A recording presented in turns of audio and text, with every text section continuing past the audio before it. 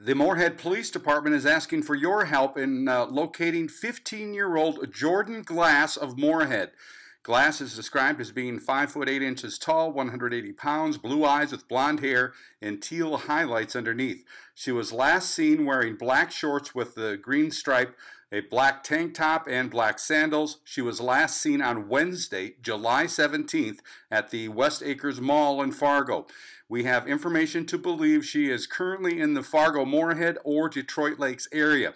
Anyone who knows her whereabouts or sees her is asked to call your local law enforcement agency. Again, a missing 15-year-old girl, Jordan Glass of Moorhead. If you see her, call police. I'm Neil Carlson reporting for iNews.TV.